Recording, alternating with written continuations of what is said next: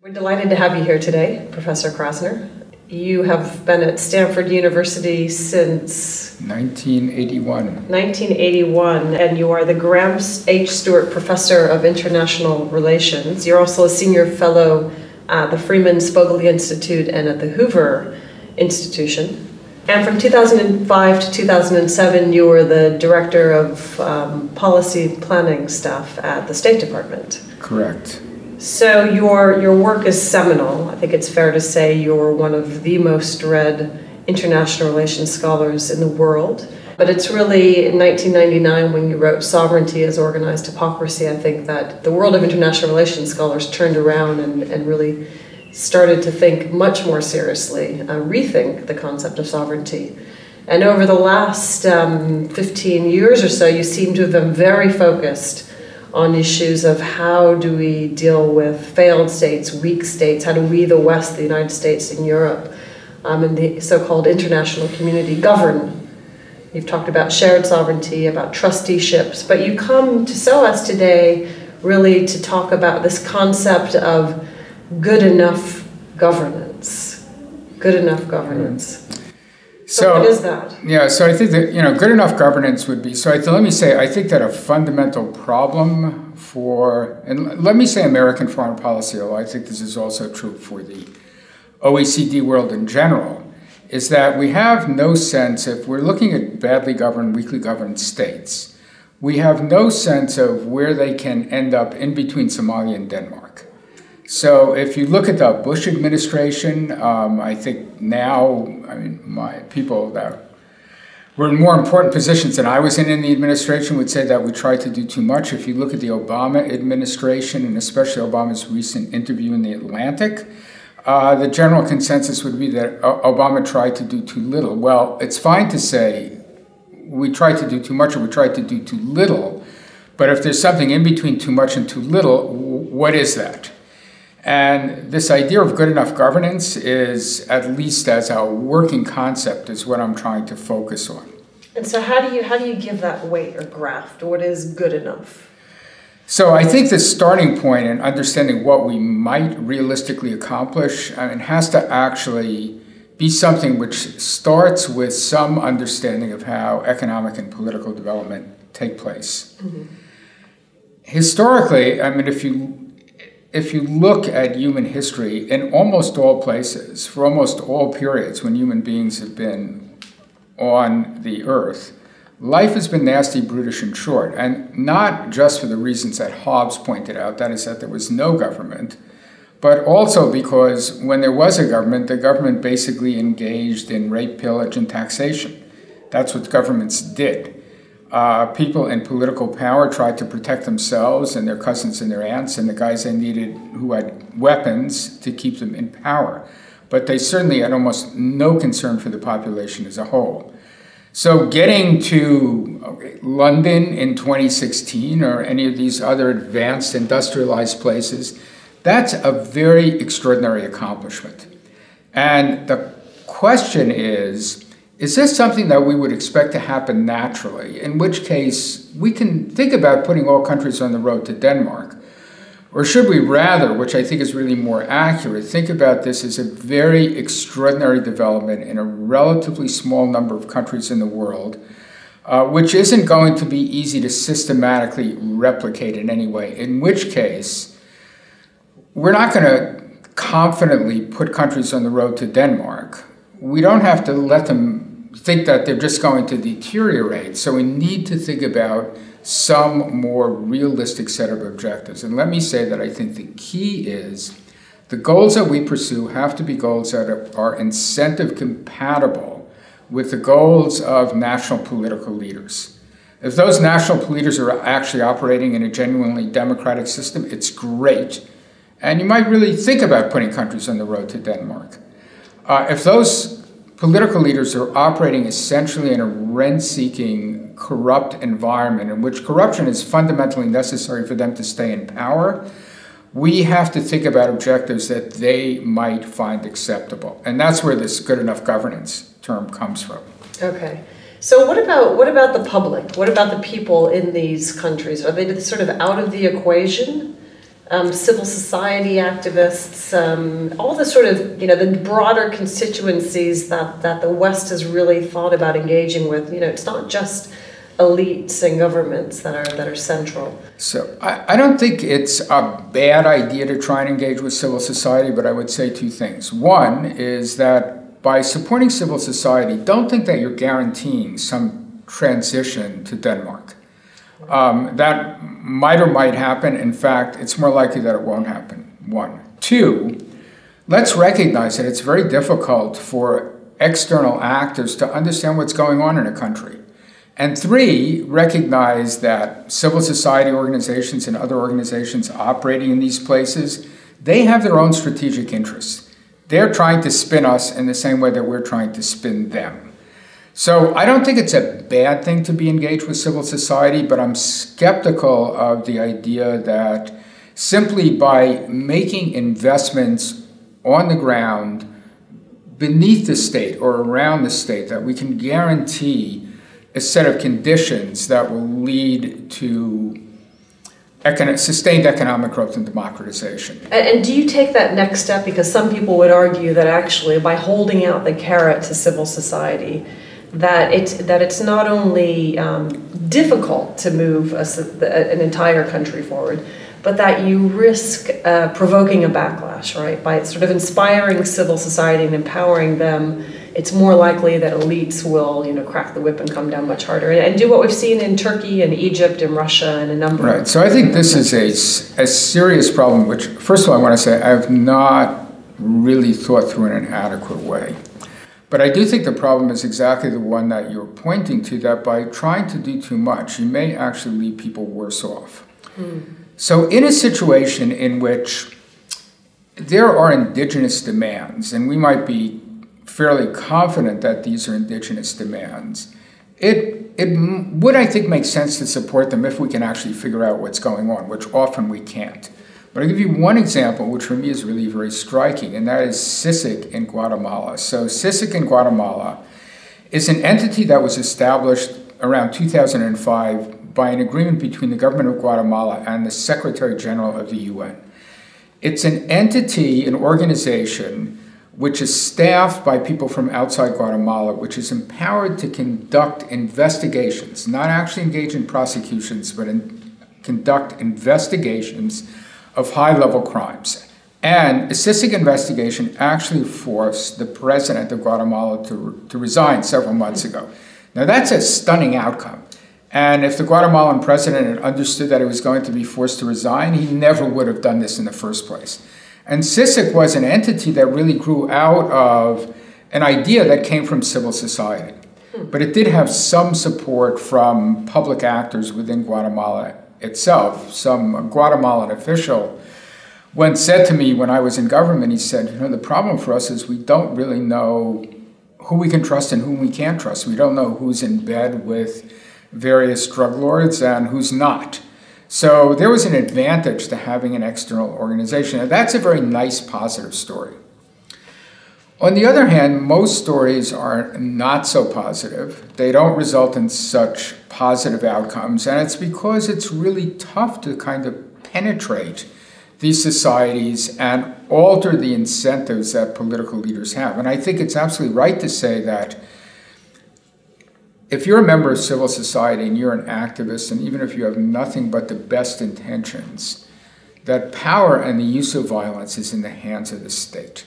And it's not easy to resist this. But in your paper, one of the things you say is, we should push for securing physical integrity rights, but we should accept that there will be limitations in many places on freedom of expression, freedom to organize, protest, these sorts of broader package of rights. So here's a problem, an analytic problem, and an empirical problem that I have in thinking about this issue. The policy prescription that I'm advocating is really drawn from a body of work that, at least in the US, has been labeled rational choice institutionalism. And the basic idea here is exactly this notion that what's key to moving towards sustained economic growth and democratization is to somehow have a set of incentives for political elites that make it likely that they'll move in that direction. Right. A basic failing, though, with rational choice institutionalism is that it just describes this bifurcated world. Either you're an open access, inclusive order, if you look at Asimov and Robinson's terminology, or North Wallace and Weingast, or you're an exclusive closed access order. Well, that's clearly an inadequate description of what actually exists in the world, since there are clearly a bunch of states in the middle. Now, the problem is, how do you understand those states? How do you describe them? Well, in theoretical terms, I would say we should understand states in the middle as states where there are political and economic elites who have an interest in a more open access system for one reason or another. I don't know if I could empirically sustain this, but if you look at Karzai was just a Pashtun nationalist and deeply corrupt. If you look at Ghani is a guy who has had his foot in both worlds. I mean, he has a PhD from Columbia, he worked at the World Bank for a long time, his kids have gone to elite universities in the US. There's a better chance, I think, that Ghani would have an interest in promoting real reform in Afghanistan than would ever have been the case with Karzai. So it's fine to say that, I mean, at a theoretical level, I think I can describe states in the middle. Empirically, I don't really know how to do this. And so if you're in the middle, which is where I would put Turkey and Russia, since there are clearly actors within those societies who have mixed motives, there I think you have a better chance at doing more. So another theoretical literature that you know well is bargaining theory, right? And I guess there's also, there's a psychological element to some of the critiques of the sort of rationalist bargaining theory. And where I'm going with this is that some people change, right? There's static categories, but then there are also people who change. And a really good example of that, I think, is Saif Gaddafi, who at a certain point had become the darling of Human Rights Watch and other organizations, who thought that, this was somebody who was potentially a reformist. He was letting them into the country, he was talking with them, and then, as we head up to Benghazi and the US and the NATO intervention, he changes, right? He radically changes. So is it, does it make sense to try and put states into these static categories, right? We've got open and closed. So the answer I'm going to give you is, maybe it's too easy. So, yeah, we should engage with people, provided that we recognize that engaging with them is not going to guarantee some kind of good outcome. So was Saif Gaddafi just spinning us, or did he genuinely have a set of beliefs which would have been more progressive, but then when he was confronted with a situation where the regime was going to fall, kind of reverted back to what his fundamental interests would be? And the spinning problem is a deep one. So I'll give you, another example. When I was in government, I was extremely enthusiastic about the Extractive Industries Transparency Initiative. This is a multi-stakeholder initiative, which was actually initially funded by Norway. One of the first countries to actually be certified by EITI, and certification meant that the idea here was that countries that are producing raw materials would make visible to their own publics, would make transparent the income that they were getting, with the expectation that if the income was transparent, the public would act against corruption. One of the first countries to be certified by EITI was Azerbaijan, which then and now is still rated like 140 out of all countries in the world by Transparency International. But the Azeris, here was a situation in which the Azeris knew very well that the West really liked this idea. They supported the idea. They held meetings for EITI in Azerbaijan. And they actually got certified, and they just moved the corruption to someplace else in the system. So you could say, well, maybe, I don't know if we believe that Aliyev or some other guys in the Azerbaijani government actually believed that they wanted a more honest, open system, or maybe they were just spinning us. So I would say it's very hard to know whether you're being spun or not. Now, that's not to say that you shouldn't have put some bets down on Saif Gaddafi. I think that makes sense, but recognize, and this I know is a cop-out, that if you're doing that, don't think that this is going to guarantee some kind of good outcome, because we really don't know exactly what these guys are doing. But there's a sense in your paper of we shouldn't try. Now let me leave that, but ask you, and you can come back to that. But you mentioned your government service, which of course was a very significant role, had policy planning 2005 to 2007. How has that shaped your thinking? I mean, is your good enough governance? Is it a reaction to a very difficult period of U.S. engagement in Iraq and Afghanistan? Is that what this is really motivated by? Certainly, reflecting on that experience. So what was completely convincing to me in government was that the highest officials in the United States, including the president, were completely committed to this project of democratization. And if you look at the 2002 National Security Strategy, the first one produced by the Bush administration, there really was a coherent grand strategy, and it was, we're confronted with transnational terrorism. It's an existential threat. We have to deal with root causes. The root causes are repressive autocratic regimes in the Middle East or parts of the Islamic world. To deal with that, we have to promote democratization. We're going to intervene in Iraq. We're going to transform Iraq into a democratic country. So forget about worrying about this Iran-Iraq conflict and balance of power. Once we have Iraq as an effectively functioning democracy, it will serve as a beacon for other states in the Middle East, and this will be great. And I think that was a bridge way, way too far. If you look at the distribution of per capita income, there are some, I'm getting this about, I'm guessing a little bit, but there are about 35 countries with per capita incomes above $20,000 per capita. So let's say you say that's, if you exclude the oil exporting states, let's say that's the OECD world.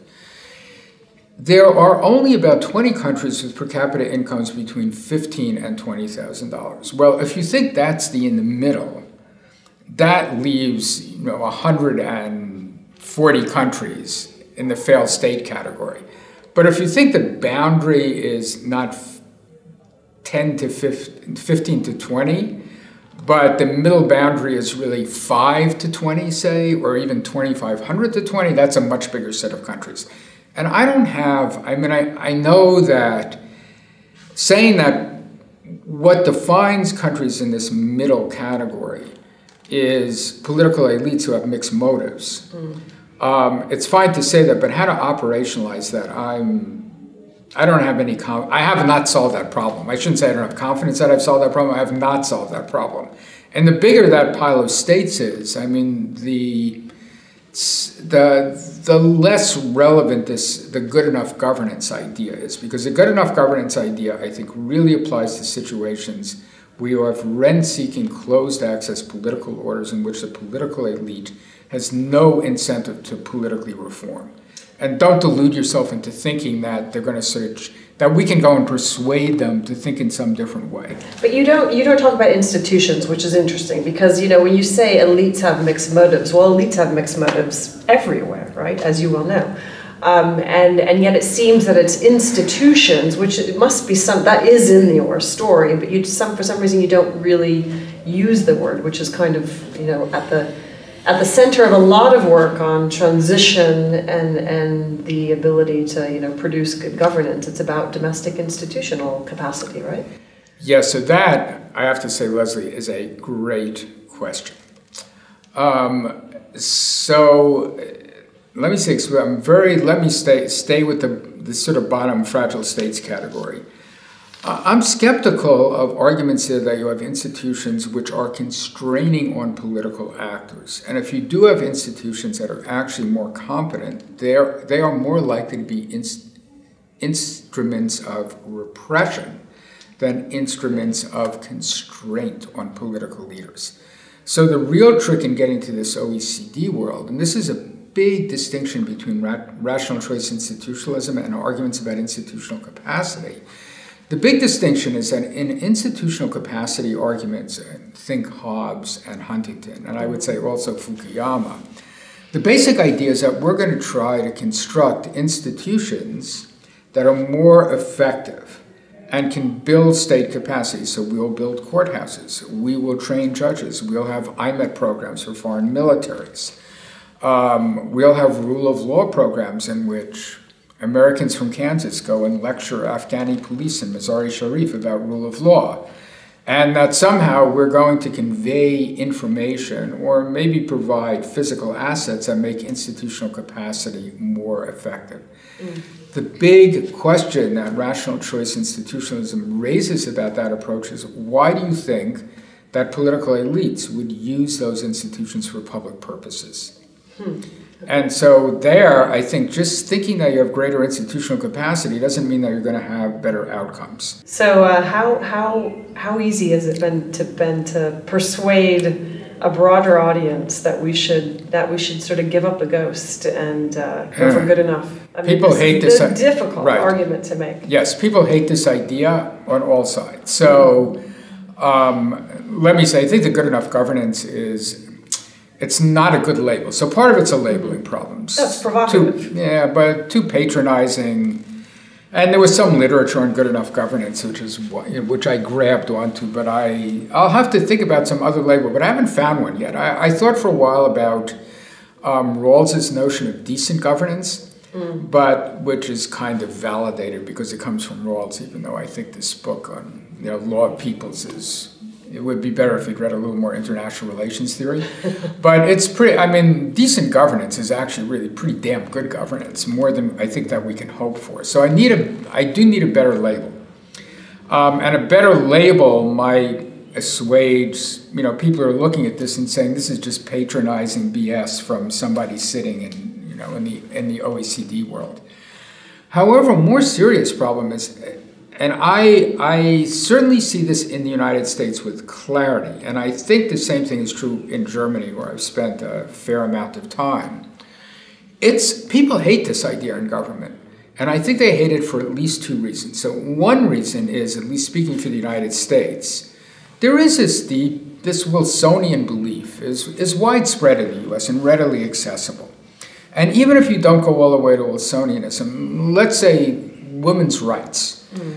There's a real constituency for women's rights, and when people are thinking about women's rights in the United States, they're thinking about Scandinavia. They're not thinking, well, maybe in Afghanistan what women's rights means is that we'll be able to give girls primary education because their fathers want them to do this, but then they're going to marry them off anyway. Right. And we're not going to be able to do more than that. So selling these more modest objectives is very difficult in an American context, and I actually think also in a German context. That's one problem. Second problem is, and this I'm also seeing with greater clarity in the US government, although it may be true elsewhere, is that the policy instruments which we've constructed over a long period of time essentially rest on modernization theory and institutional capacity theory. We know how to train foreign militaries. The US military knows how to do that. We have no idea how to get the foreign militaries to fight for their own government. So we have the technical capacity to do many things, but we don't have the capacity to think about how we might move to a set of policy objectives which don't in some way mirror, the way Americans think about themselves. Right. So I think these are both big impediments, both the way in which a government is now organized to conduct policies towards fragile states, one, and two, these ideological beliefs, which I think are very deep-seated in the US and very significant in Europe too. Because it's one thing to have a limited aspiration.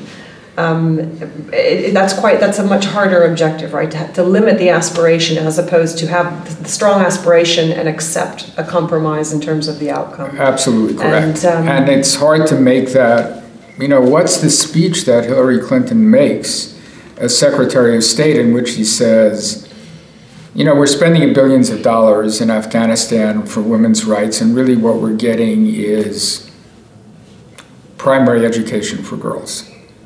That's right. And I guess maybe a final question for you is, it still doesn't, you haven't fully answered this question of good enough for whom, because in your last remark, in primary education, women's rights, it seems like in a sense what underpins this is there's a domestic power structure. And we've got to sort of capitulate to that at a certain point. We have to accept and recognize that. And really that usually means, the men who control the society. And so it is a recognition of a kind of baseline of power that we can't really overturn. So good enough for existing elites, basically. Yes, good enough for existing elites, but I would also say that if you're thinking about the components that I've kind of put into good enough governance, so some degree of security, some economic growth, provided that economic growth is incentive compatible with the interests of national elites. Tolerance, not necessarily inclusivity. Inclusivity is one of these now new catchphrases for the development world. But tolerance, think about developments in Europe after 1648, in which there was not religious freedom. There were minority rights and the rights of the designated religion. So Catholics had, I'm not sure when this changed in the UK, but maybe sometime in the 19th century, but Catholics had subordinate rights. And if you had subordinate rights, I mean, you might be able to worship in your own home, you might be able to build a house of worship outside of the city walls, but you didn't have equal rights with the official religion. Why was this regime of religious toleration accepted in Europe? Not because European political leaders believed in it. They certainly did not. But because religion was so volatile, I mean, you have the English Civil Wars, you have the 30 Years' War in Germany, you have the religious wars in France, that political rulers recognized that religion was such a volatile issue that it could upend the political order. And what they opt for is religious toleration. And the first... But when you start saying religious toleration, right, security, some economic growth, but religious toleration takes you to a whole new standard, especially when you start talking about the Middle East and many different parts of the globe, right? That's a much higher standard. Good enough suddenly becomes actually quite good if you can get many of the parts of the world that you're talking about to take religious toleration as the standard for what the West will accept. That's a high bar. Okay, so let me not be too argumentative, but if you look at the traditional Islamic world, or say the Ottoman Empire, you have this millet system. Christians and Jews are regarded as people of the book. They're in some kind of subordinate position. They're not given the same rights that Muslims have. They're not taxed in the same way, but they're not arbitrarily killed either. So in that sense, I am thinking about, your point's completely fair. I'm thinking about religious toleration here as a pretty modest set of objectives in which people won't be subject to the arbitrary power of the state. Okay. So they can have their own private beliefs, but those beliefs aren't going to be co-equal with the beliefs of recognized authorities. This has been fascinating, Professor Krasner. Good enough governance. I think that we will have quite a robust discussion this afternoon here at SOAS. Thank you for visiting London and coming to SOAS. Thanks for these. Thanks. Those are wonderful questions. So thank you so much. To the next conversation. Great. Thank you.